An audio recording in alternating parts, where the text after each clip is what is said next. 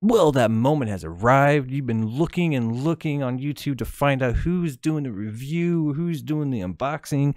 I've only found one unboxing video for this thing. You already know what it is. It's the Bird ES1 300 that you can, well, I'm sure you probably found it at Sam's Club that you looked at, wondered about it, blah, blah, blah. Definitely on Amazon. I've seen it on there before. And you can pick it up at Sam's Club for $350, like I did this morning.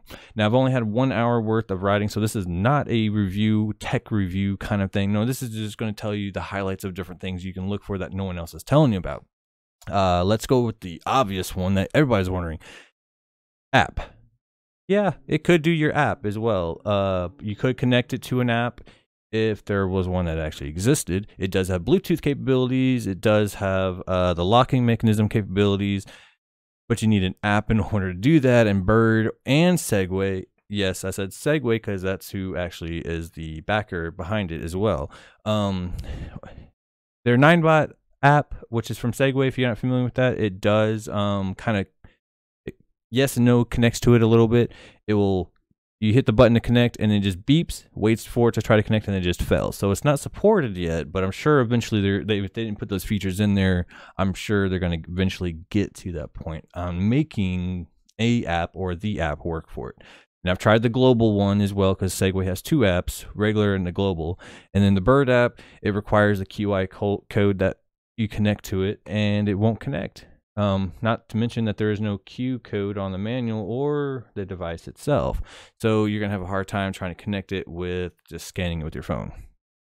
And last but not least, well, actually it's not last but not least. What am I talking about? No, the best thing I like about this so far is that it does go up hills really nicely. I'm about 230 pounds. We're talking about a really steep hill, not a regular casual hill that goes up and down in the regular roads. I'm talking about a really good steep hill. I can go about 5 to 6 miles an hour. So if that kind of gives you a little comparison to yourself, hope, kind of answer some questions. Now on a regular type of hill that I would, give as a scenario about 20, 25 degrees upward, I can range, I've seen it go from being around 9 miles an hour to around 12 miles an hour, just depending on how steep it is, between that 20 and 25 degree angle.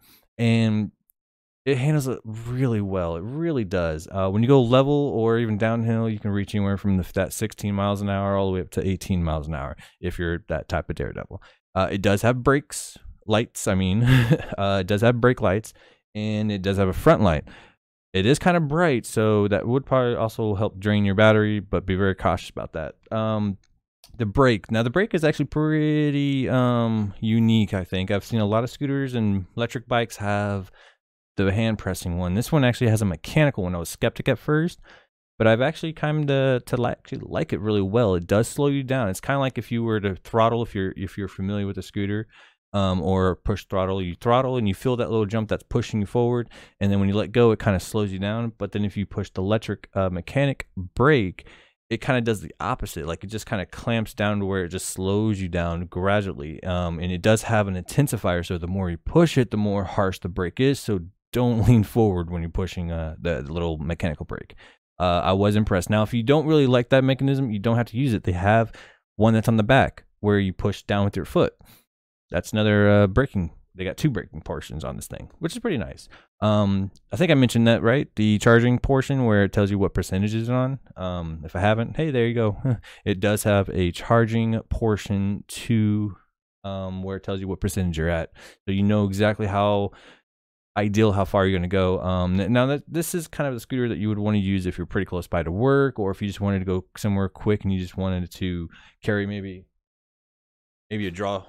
Like a drawstring bag, and you can keep the charger in here too. So if you have to go pretty far and you're going to be at least more than 15 miles, which that's what it says, it can go on a single charge, I would dumb that down maybe to 12 miles, maybe 11, be on the safe side, just so that way and plan out your actual trip. And if you're going to go that far, bring your charger, bring your drawstring, because like I said, I'm 230 pounds and it's rated at 220. And it got me up a steep hill that's, I want to say, a little bit more than 45, maybe more than 50 angle-wise. And it was able to go about 5 to 6 miles an hour. I know that's not very fast, but still, come on, that's actually pretty impressive for such a small scooter. And Oh yeah, it has little cool lights on the bottom of the board too, so it doesn't just have the red for the stop braking the headlight. It actually has LED lights that are on the bottom, so you can actually be constantly seeing at nighttime. I don't recommend, you know, if you're going to be riding this thing at nighttime, to not have maybe a reflector vest on or something. It's pretty cheap, like $2 on Amazon. Why not? But that's all I have for it right now. I'm going to eventually go ahead and do a ride review in a few days. That way I can actually get more experience with it. I've only had about an hour. So once I get the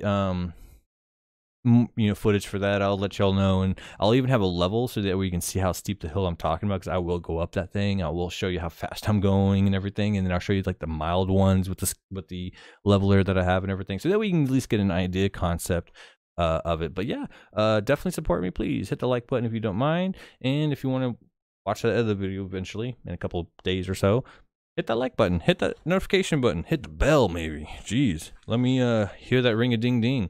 But yeah, here's the box. Probably seen it at Sam's Club. There's a scooter. Ta-da. And I'll see y'all in the next video.